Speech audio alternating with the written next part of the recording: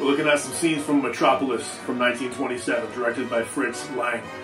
It takes place in the year 2026, interestingly enough, so I guess get ready. This is how things are going to look in 5 years. The elite of Metropolis live in this beautiful Art Deco looking city with skyscrapers and slow-moving airplanes weaving in between those skyscrapers and modern trains, etc. And the great masses live underground in this kind of sprawling hellhole. It's like a combination of a basement and a prison colony, I guess. It's not really clear what they produce or how the wealth in this society is actually generated, but we do know that the workers work on things like the heart machine, which is like the power plant of the whole city. The whole place runs on this unyielding 10-hour clock. The shifts change every 10 hours. The clock motif is important here. I'll outline some of the characters next. There's Joe Fredersen, the big boss, dictator. He's in charge of the whole society, it seems. He's this super rich, super powerful, and apparently super evil and manipulative patriarch. His son, Master Frater, was of course born into the lap of luxury as, the big boss's son, but the son rebels. He decides to be an ally of the masses, and the old man doesn't appreciate this, obviously. Frater falls in love with Maria, who seems to be something like a combination social worker slash activist, I think. She cares for poor children and also sees herself as an ally of the poor. So Frater follows her back into the workers' city underground, and he's shocked by how terrible their lives are. To make matters even worse, there's some industrial accidents in the city down below. Some deaths, injuries, and some very odd kind of religious imagery.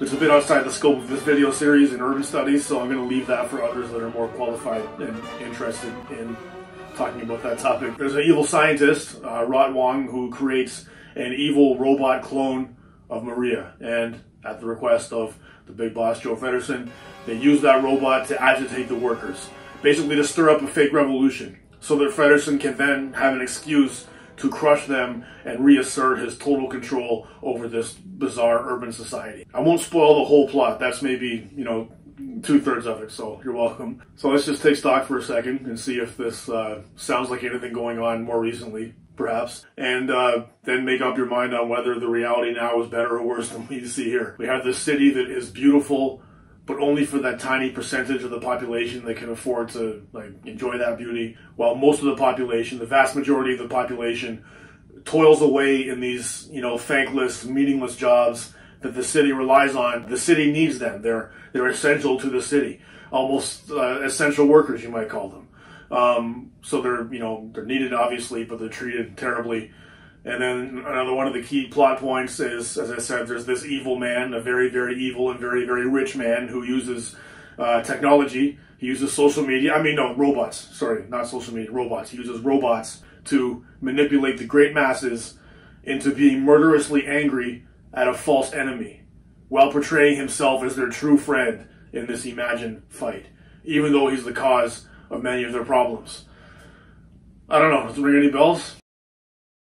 So this is the first episode of Cities in Film. I'm making these videos for a course that I teach. The course is an urban studies course about movies, about cities. Cities and film have a lot in common, and always have. The motion picture was developed around the same time that the rapid urbanization of the human species began. Now, obviously, cities pre-existed movies, but I said rapid urbanization of the human species, right? So at present, more than half of all humans live in cities, and the trends toward that kind of began roughly around the same time as movies did. So films have always been urban things. As I said, they developed around the same time. The first movie theaters, of course, were in big cities because they needed to be somewhere with lots of people near them to be profitable. And in terms of content, many of the early silent films were about people's anxieties over modernity and over fears of the urban, the concept of cities. We'll look at a couple of those in a bit more detail in this video: Metropolis and Berlin, Symphony of a Great City.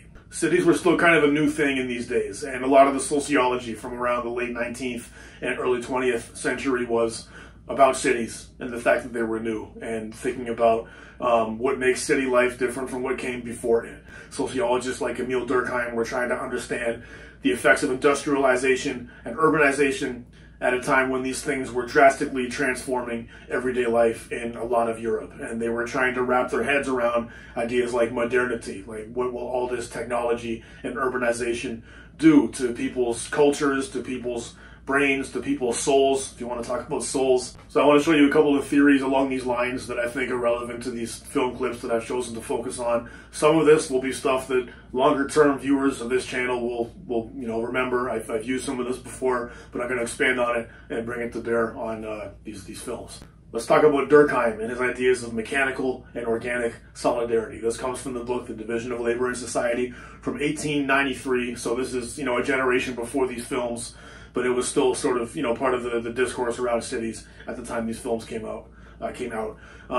He's talking about solidarity. Solidarity meaning a sense of unity based on shared interests or goals. And Durkheim said there were two main types of solidarity, mechanical and organic. He said you find mechanical solidarity in small-scale societies where there's not much division of labor. So for example, in a group of hunter-gatherers, people spend their lives in a relatively small group where they know everyone and everybody pitches into common tasks. There's not much hierarchy among them, and it's pretty easy and straightforward for people to see how they're interconnected and interdependent. It's arguably kind of obvious in a society like this that people need each other and need each other's work. That's mechanical solidarity. Durkheim said organic solidarity is what you find in large-scale industrial societies. Thousands or even millions of people living in the same city, but most of them will never meet, and their labor is highly specialized. But even though you don't necessarily see it in everyday life, each sector of this complex and highly differentiated society is completely dependent on every other sector. This is Durkheim's analysis. The bus driver, the factory worker, the farmer, the politician, the banker, the police officer, etc. They all need each other, even if they don't always feel like it, and even though there's a rigid hierarchy among them in terms of wealth and status. And, I'll just insert here that these are not my views. I'm summarizing Durkheim's theory, which is from 1893. So this isn't like the truth or how I think cities work. It's one theory of a way of thinking about how cities work, and I think it's relevant to the films that I'm about to focus on. Anyway, in a society like this, Durkheim said that solidarity operates quietly in the background, or organically, as he put it. Of course, there's conflict from time to time, but over the long run, it's always smoothed out because each part of society contributes to the functioning of the whole, and each part is dependent on every other part. And we might not think about that very often. We might at times, resent people fulfilling other functions in our society, but I guess deep down we all know somewhere that every sector needs every other sector. So that smooths out the conflict over the long run. So now contrast that with Karl Marx's views of capitalist societies. And this next piece is also very 101, and it's also based on stuff I've said in prior videos. But this is the first episode in a new series. I'll just kind of lay some foundations, and we'll complicate this and expand on it as we go. Anyway, capitalism, a mode of production where you have land, labor, resources, all traded for a profit. Everybody in a capitalist system depends upon buying and selling on the market for their survival. So in the capitalist mode of production, you have a very small elite class of capitalists who own the means of production, the land, the machinery, other resources that it takes to produce what people need. And people who don't own the means of production have to work for wages, or in Marxist theory, they sell their labor. So when you go to work, you're selling your labor to your boss in time-based increments. And when you get your paycheck, that's your boss paying you for your labor. So contrast this next point with Durkheim's idea that, that the conflict always gets smoothed out over the long run because we all need each other, and we all kind of know that somewhere deep down, maybe. Anyway, in Marx's view of how capitalism works, people who have to work for a living to survive, they become the working class, also known as the proletariat, while the owners of the land, the resources, the machines that it takes to produce things, that's the capitalist class, and the capitalist class makes a profit by selling things for more than it costs to make them and keeping the difference.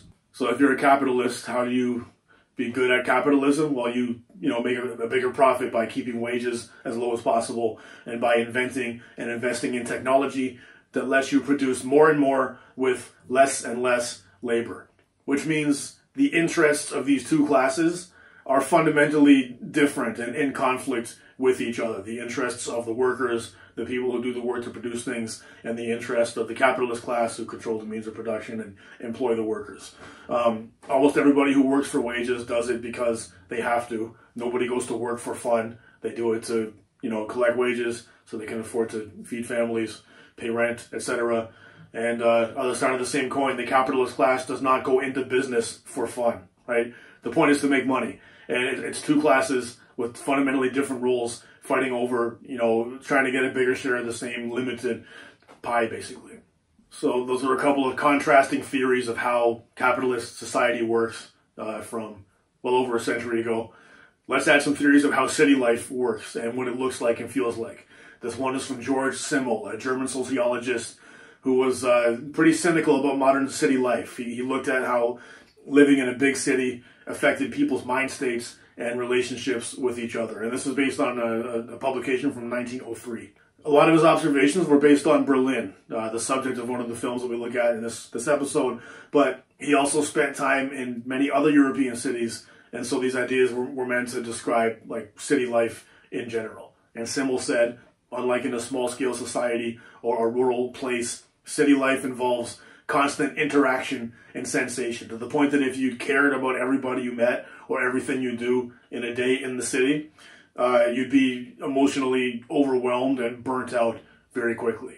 So in order to protect ourselves from that burnout, we develop, what us city dwellers develop, what Simmel called a blasé outlook, where you go through life in the city wrapped up in your own thoughts, responding to as little as possible. Millions of people living like this leads to a society-wide apathy. And Simmel thought that was a pretty depressing aspect of modern city life. Millions of people who can't possibly care very much about their surroundings, their neighbors, arguably their own lives. So he contrasted that to life in the countryside or in small-scale societies where everybody knows each other and everybody talks to each other. In a town of 1,000 people, you make small talk with everybody you meet when it's time to get groceries or, fill your car up with gas or something. You have to say hi to everybody, right? But in a city of 1 million people or more, or less even in a city of 100,000 people, people tend to walk around with a neutral expression, ignore strangers, and think about their own problems and not care much about everybody else's. What's interesting is he was writing this in 1903. So if you thought city people were cold and self-absorbed back then, imagine what he'd say now about earbuds and smartphones. And yet at the same time, the other side of the same coin. Everything in this series is a two-sided coin, or like a multiple-sided coin, like a, what do they call those spheres? I don't know, like a soccer ball shape. It's a coin like that with many sides and prisms. The other side of this coin is that city life also gives you considerable freedom, much more so than rural life or life in a small-scale society. So on the one hand, it's kind of depressing how nobody knows who you are and nobody cares about you. But it also means you get to do whatever you want as long as it's legal and not like grossly outside of societal norms. And on top of that freedom, people also form communities in cities based on things like where they live in those cities or based on a common interest or a common identity. So people who may have been outcasts in their small towns often move to big cities where they make friends with other like-minded outcasts and build community, for example. We're in that small rural community where everybody knows each other and everybody has an opinion on what you're doing and what you should be doing. Everyday choices are subject to a lot more pressure to follow norms. But let's get on to the films. This is Berlin, Symphony of a Great City. It was directed by Walter Ruttmann, and as the title suggests, it's an example of the city symphony genre. These films were avant-garde in their day. This was artsy and maybe even eccentric to do this. The point was not to tell a story. It was more like visual poetry. In these days, cities were still this relatively new concept, and so they were interesting in and of themselves. So you could just film stuff happening in a city, and that would be worthy of it being a movie. So this is Berlin during the Weimar Republic years. This is the time between World War I and the Nazis' rise to power. And this film was a portrait of the day in the life of this place. I read that it was all hidden camera work done by a team in public space around Berlin and then put together into these 5 acts by the director Walter Ruttmann at like movements. So the acts are like the movements or the parts of a symphony. Most symphonies, so I'm told from Google, I'm not a symphony fan, but apparently symphonies most often have 4 movements but some have 5, and this film version of a symphony has 5 movements. This Berlin film defined city symphony as a genre, and then many copied this and applied it to other cities afterward. This sort of opening scene of the train tracks it became a trope of these films. They often began with a journey to the center of the city, as if the filmmaker and the viewer were from somewhere else and were making this exciting or maybe intimidating journey into this new urban environment. And from there, it's all about the aesthetics of that urban environment. At times reveling in it, at times being horrified by it. But all throughout, there's this emphasis on rhythm and flow, as if this assemblage of hundreds of thousands of strangers has a kind of life or a rhythm on its own. Another important motif in these films is time and clocks. So as Ori Levin puts it, the film genre was a response to the processes of temporal abstraction that were happening around the turn of the 20th century. This is what historian E.P. Thompson has called time and work discipline. So the short version of the story is, from 1880 to 1918, that's when time as we know it became what it is, became standardized and synchronized across the world. So the world's time zones, for example, were established at a conference in Washington in 1884. Before industrialization, many people measured time by what E.P. Thompson called task orientation.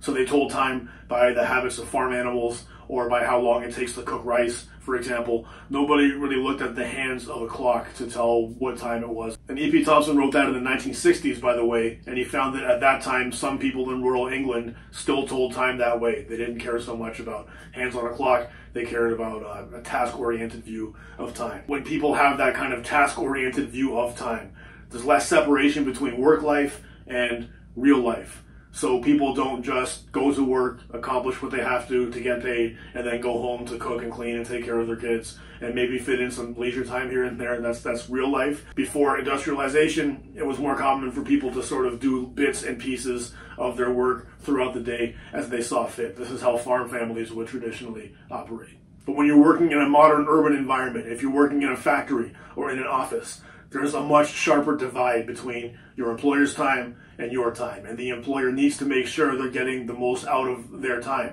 because they're paying you. And they're not paying you to be nice. They're paying you so they can make more money. So time matters a lot. So as E.P. Thompson put it, time is now currency. It is not past, but spent. So in other words, the main reason why clocks and time based on clocks started to matter so much was because the capitalist class needed to make sure the money they spent on wages was being spent wisely. They needed workers to show up at a certain time and leave at a certain time. And they needed a way to measure the amount of work their employees did during that time. So now it really matters in a new way how long an hour is. Many jobs pay by the hour, and most of those jobs involve some expectation of what you're supposed to get done in an average hour, and all of that rests on there being a universally accepted and standardized way of telling time. And so that distinction is a crucial part of these city symphony movies, according to the film scholar Ori Levin. Like in Metropolis, one of the most memorable scenes, or I mean as memorable as scenes from 94-year-old movies get. Anyway, I guess I should have said one of the most iconic scenes maybe is the shift change, right? Where the workers are either taken down to their homes or taken up to their jobs by elevator, marking that distinction between work life and home life. Big part of these early films.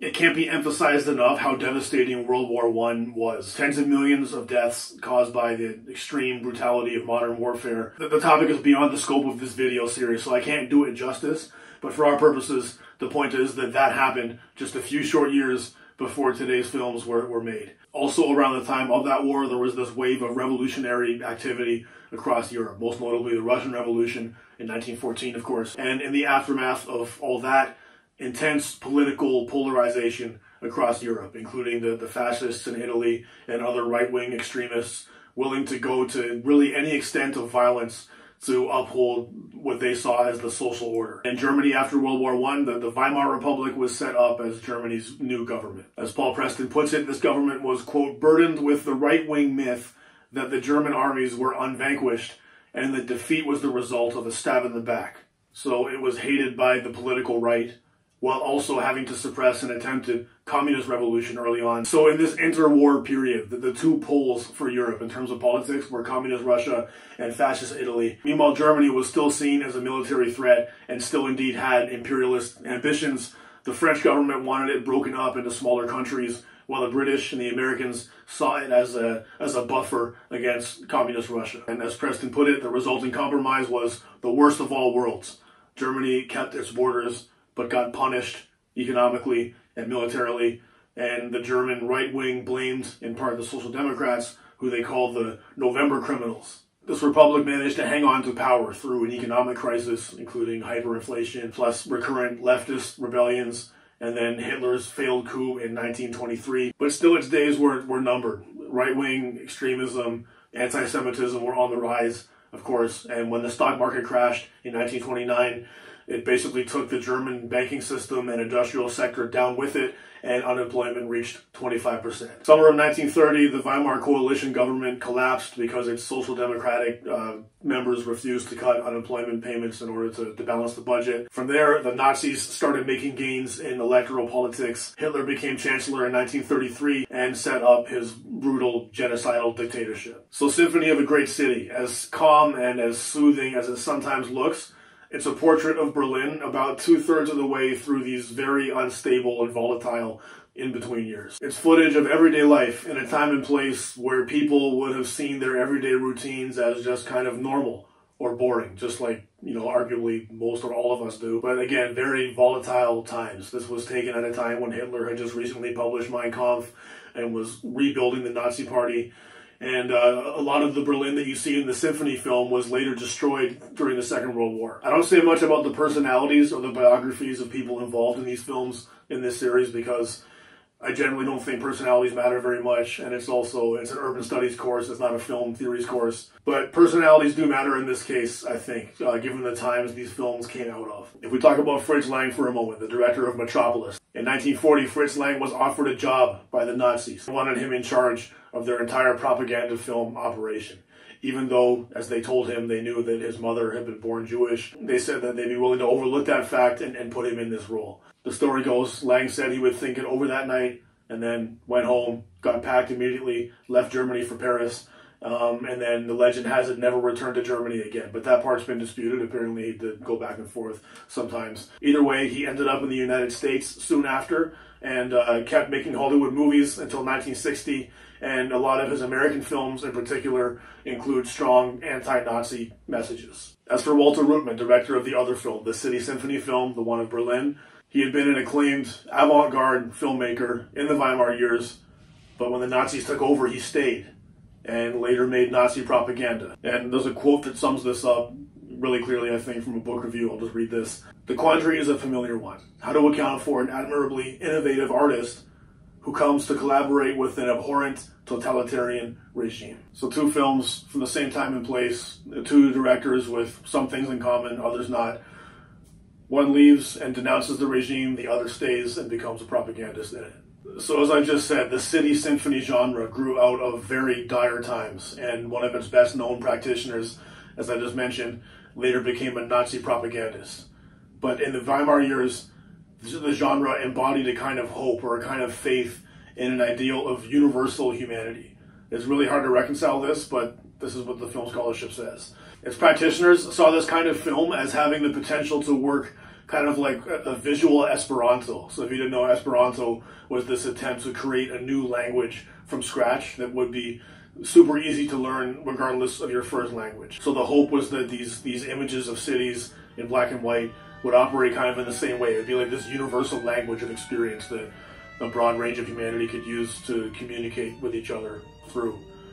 But then one of the people who invented this genre went on to be a Nazi propagandist. So, or to quote Ari Levin on this, he said, the films of the genre offered symphonies in black and white, movies that sought to translate the power of music into the visual medium and thus appeal to the whole of humanity. Ruttmann died in 1941, a year after our other director, Lang, had, as I said, fled the Nazi regime. The aesthetics of that genre, I think, had some longevity. We can see some influence of this, I think, in Scorsese's Taxi Driver, which I talk about a few videos from now. The scenes where Travis is just driving around New York, to me they have a similar kind of dreamy or rhythmic quality like the City Symphony films do. There's nothing much going on in terms of like plot points, but it's very evocative. You can almost smell the New York City of the 1970s. And then there's this example, much lesser known example, the Night Ride series on Global TV in Toronto from 1986. It's kind of before my time, but I do vaguely remember seeing some of this as a child. If I was up in the middle of the night with a fever or something, this would be on TV, and it was some of the strangest, but also strangely the most comforting TV that I've seen. And maybe that's why I ended up in urban studies, I don't know. I'm not the only one who remembers this. There's been some recent, more recent kind of nostalgic postings and articles about Night Ride. Apparently it's part of a slow TV genre, as it's called. And there's viral videos on YouTube of people just walking around or driving around cities, apparently doing nothing, just kind of filming what the city looks like. And in these videos, it looks like nothing is happening. Like the place is just normal or just, boring, I guess, by default. But I bet you could say the same about how the streets of Berlin would have looked in 1926 to your average resident of that time and place. Probably just looked normal, boring, mundane, at a time when their society was on the brink of catastrophe. Last bit of theory I want to close with, this idea of structure and agency. This is among my favorites. Structure refers to the conditions that people find themselves in. Things like political systems, the economy, the way wealth and power are distributed in their society. And agency is their capacity to make changes, to get what they need, maybe even change things. There's a quote by Karl Marx that goes something like, people make their own history, but not in conditions of their own choosing. One thing this course looks at is film as a medium for documenting and analyzing that interplay between structure and agency in urban societies, urban environments, and we'll come back to that point in the next episode of this series with a look at the film noir genre.